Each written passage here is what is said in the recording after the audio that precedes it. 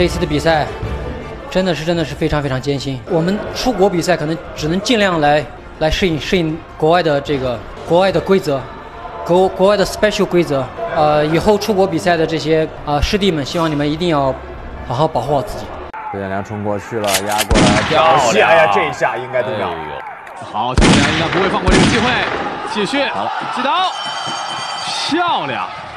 这场比赛，邱建良遭到了极大的不公待遇，不仅被吹了黑哨，而且还有人说邱建良是遭到了威胁。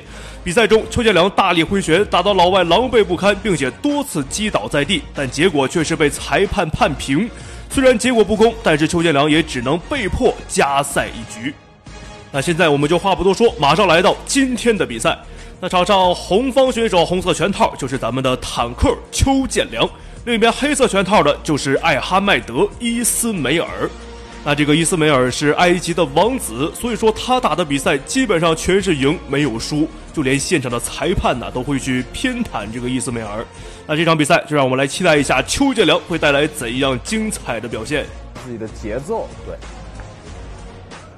右侧的移动又进入了邱建良的这个典型移动的环节，不过对方依然是典型的埃及式的进攻方式，拳法的大规模的速攻，对，漂亮，直下打上的一记扫踢，哎呦，这个真的是啊！实话说啊，邱建良这种挂腿的扫踢并没有太多击倒作用，但是呢，我觉得这个能给对方心理上造成一个巨大的、特别大的影响，就是有一种冷不防被对方的这个突施冷箭给打了这么一下，没错，就是对对方心理建设是一。那可以看到邱建良的这个打法呀，还是比较谨慎的，毕竟这场比赛是客场作战，所以说一定要先摸清对手是一个什么样的打法，什么样的拳路。那可以看到这个伊斯梅尔啊，胳膊长腿长，个子也很高，所以说在打远距离上他是更占优势啊。邱建良一定要小心呐，这个鞭腿。所以你看，假设啊，我们这个说总爱拿游戏跟大家来比较，说有的运动员是攻高，有的运动员是防高，邱建良就属于这个智力特别高，对啊。